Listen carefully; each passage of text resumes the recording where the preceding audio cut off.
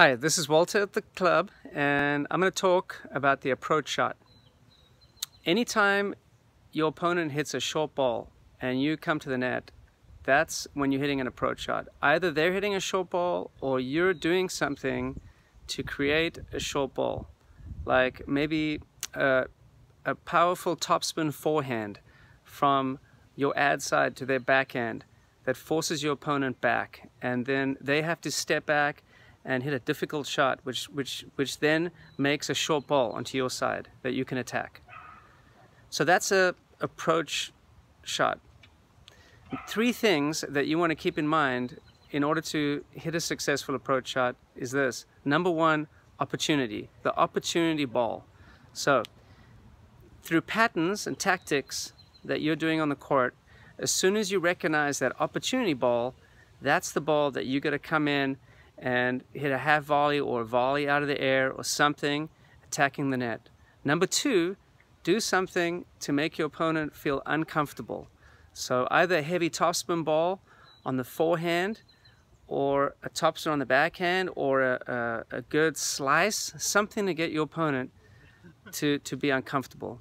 And number three, make use of the 1/3 principle, which is on the singles court, if you divide the court into 3 segments, when you get a ball in the middle of the court on your side, you can hit it to the outer segments of your opponent's side of the court.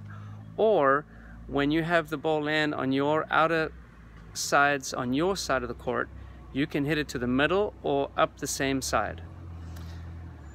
So those 3 things are really important, and that can help you with your approach shot. In my next video, I'm going to talk about a good footwork drill that you can do while being quarantined. Here's a good footwork drill that you can work on at home to help you with the approach shot.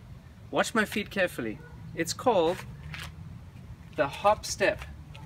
What you're going to do is you're going to go like this. You're going to split, see the opportunity ball, move your feet, plant your front foot, and then land on your front foot again while your body is moving through the shot. That's really, really important. You don't want to be stopping before you hit. You want your weight to be moving through the ball. So I'm going to show you one more time. You're going to be waiting for the ball. All of a sudden you see the opportunity ball. You split. You move your feet, so you go on your left foot. If it's a forehand, your front foot, and then you hop and then land on that same foot. That keeps you sideways and moving through the shot. This is your weekly challenge to see how many flip-flop edges you can do.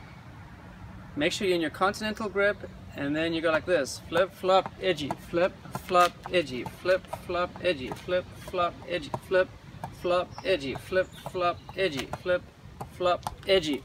Okay, that's the first one. If that's too difficult, you can also do just flip-flops. Flip, flop, flip, flop, and then keep going as long as you can, and then send me that video. I want to see how you're doing at home. Send us your videos.